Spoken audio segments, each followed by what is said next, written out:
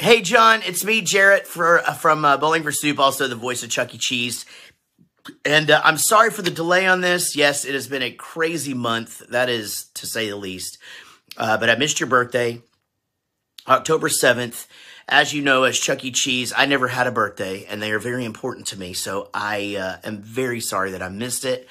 I think it's awesome that you got your job at Chuck E. Cheese back. I don't know. I don't know why you lost it in the first place, but I'm glad you're back.